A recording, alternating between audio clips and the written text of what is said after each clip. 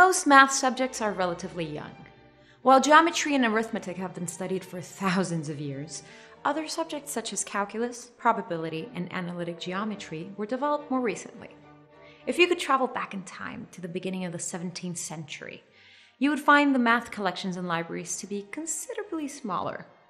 This was all about to change, and one of the people who helped change things was not a mathematician.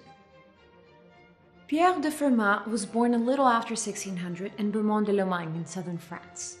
He received his law degree from the University of Orléans, and his professional resume was simple. He served as a lawyer and member of parliament in Toulouse until his death. And though he studied law, his education was broad.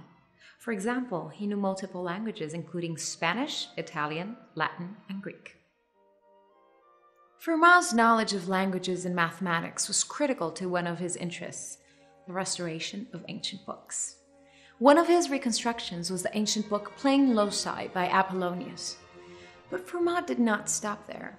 Perhaps inspired by the work of Apollonius, Fermat went on to discover analytic geometry. René Descartes independently developed analytic geometry around the same time. Because Descartes published his ideas, he's frequently given credit.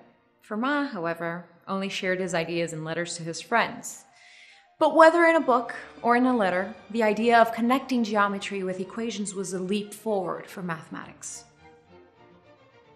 One of the people Fermat corresponded with was the scholar Blaise Pascal. Once again, in letters, Fermat helped develop another new branch of mathematics, probability theory. The catalyst for this was gambling.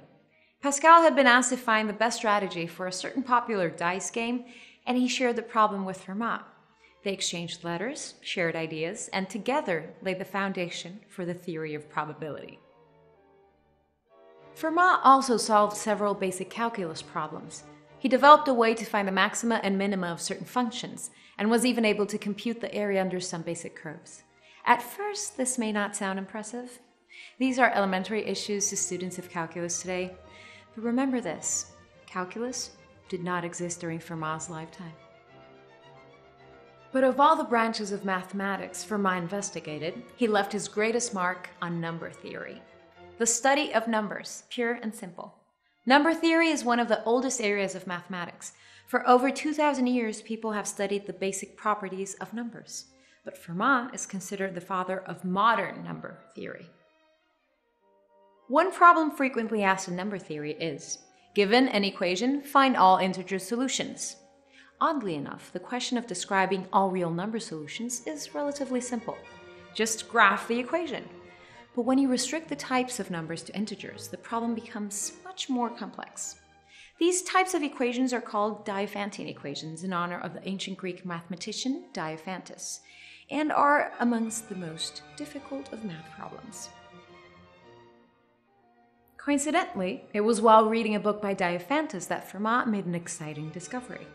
He claimed that the equation x to the n plus y to the n equals z to the n had no positive integer solutions if n was greater than 2.